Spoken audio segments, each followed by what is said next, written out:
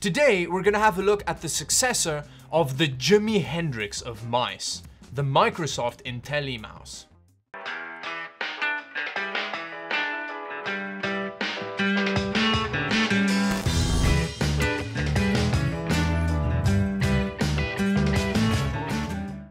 I don't really know if that simile works though, because Jimi Hendrix kind of redefined what it meant to be a really good guitar player, whereas the Microsoft IntelliMouse was just a good budget mouse. Like, it didn't... Oh, okay, I got it. It redefined what it meant to be a good gaming mouse. So yeah, the simile makes sense now, it really does. Jimi Hendrix aside, the original IntelliMouse by Microsoft really was very good, and I'm pretty sure that anybody above the age of 23 watching this video probably owned one at some point. I know I did, and it really was good. Considering how legendary the original IntelliMouse was, I'm quite surprised that there wasn't more of a fanfare around the new IntelliMouse by Microsoft.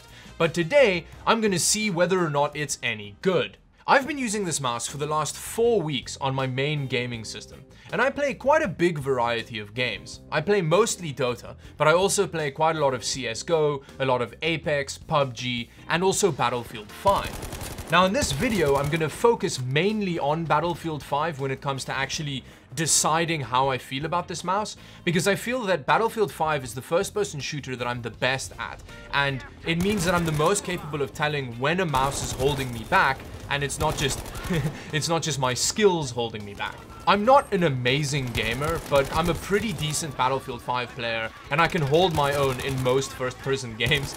I know that those of you that watch me stream probably won't agree with that, but you know, there's pressure when you're streaming, you know, it's different. And then just a final bit of clarification before we get hands-on with the mouse. I was doing all of the gaming tests at 1440p. Now with that, let's get into the physical breakdown of the mouse. The packaging is pretty nice. It comes in this kind of like clamshell box, which is very minimalistic. Now, as far as the actual build quality of the mouse goes, it's made entirely of plastic.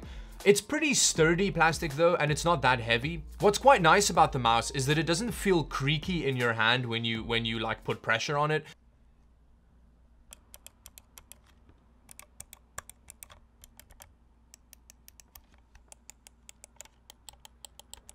The finish is very durable because this is after 4 weeks of use, and there's very little buildup, for me at least. Like my hands kind of produce cottage cheese naturally, so I am very heavy on mice, and this finish held up really well, and it was really easy to clean after 4 weeks as well. As far as buttons go, it's very basic. You've got a scroll wheel, you've got 2 click buttons, and then you've got 2 extra buttons on the side. I really like those buttons. I use them a lot. In first-person shooters, I use them to cycle between guns, and if any more buttons and I wouldn't use them. All in all, it's a decent looking mouse that's pretty comfortable, although I don't know if it's going to be comfortable for everyone.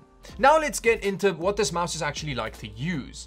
Now, in a desktop situation, which honestly is how most people are going to use this mouse, I mean, it really isn't a specific gaming mouse. It's pretty good. The tracking is reasonable, even at 4K. It feels smooth enough, and you know, it just feels like a decent mouse. It doesn't feel as bad as most office mice feel. So okay, yes, it's an office mouse that works well as an office mouse. Big surprise there. But let's move on to the more dangerous territory for a mouse, which is gaming. Is this a very good budget gaming mouse? I'm not going to beat around the bush here. I don't think it's a particularly good gaming mouse, especially when playing Battlefield 5, which again, we're going to use mostly for the tests because that's the game the shooter I'm the most comfortable with. When it comes to bigger movements and just moving around the map, honestly, the mouse is fine. It's very close to the like DPI that I use on other mice as well when gaming at 1440p, so it doesn't feel too sluggish to me. The biggest problem with the mouse is when it comes to very small distance tracking.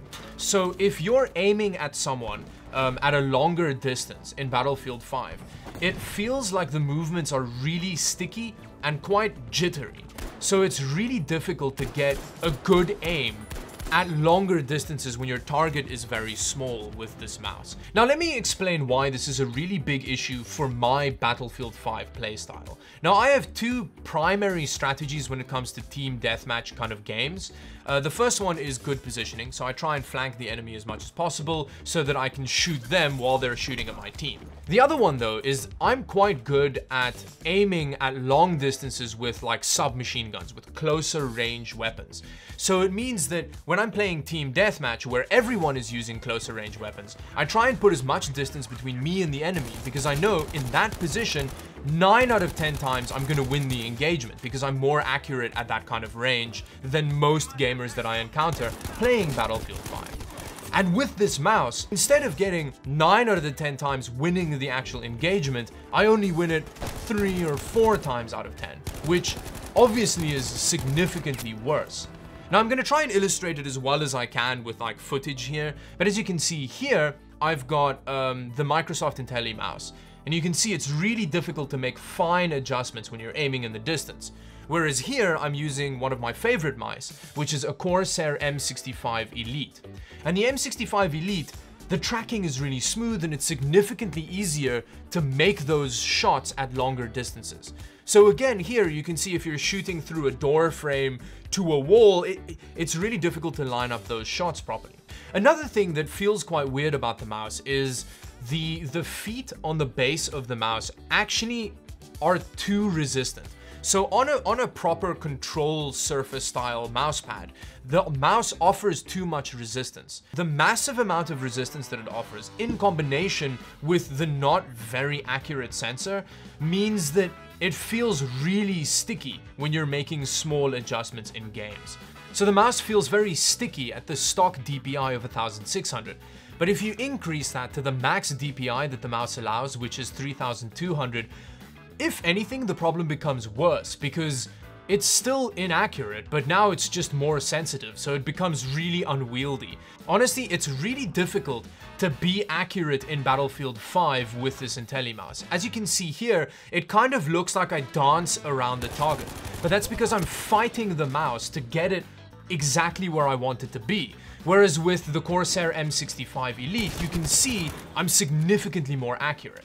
But anyway, I know that it seems quite unfair to compare the like micro tracking of the IntelliMouse to a pretty good gaming mouse with a very good sensor in it. The thing is though, even in a vacuum, even if you're not comparing it directly to that mouse, which I wasn't for the 4 weeks that I was using it, I kept getting frustrated because I was in positions where I thought that usually I would be able to win the engagement, but I end up not winning it, and it always felt like it was because of the mouse.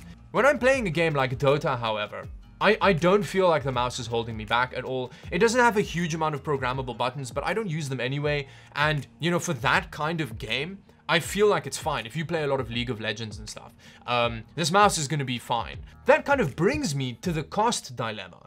The IntelliMouse on Microsoft's store costs $40 US, and for $40 US, you have quite a big selection of decent gaming mice. You can get a better mouse for the same amount of money, so why buy the IntelliMouse? Honestly, even if you're an office worker, I don't really think this is the best purchase. I think it's better than most office mice, but just get something like a G203 and you're gonna have a nicer mouse. Although, it is pretty comfortable. The thing is though, there is a pro version of the IntelliMouse that has a better sensor in it. So I would be interested to see how that compares to this mouse. So let me know in the comment section below if you'd like to see that video.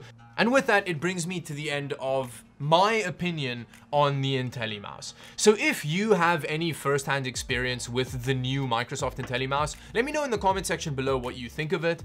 But yeah, I'm not a massive fan. I would definitely buy a budget-oriented gaming mouse more, but I mean, it's for gaming. Obviously, that would work better. Anyway, with that, thank you very much for watching. If you liked the video, like and subscribe to the channel. Follow me on Instagram, Twitter, Twitch, Discord, and yeah, until the next video, bye-bye.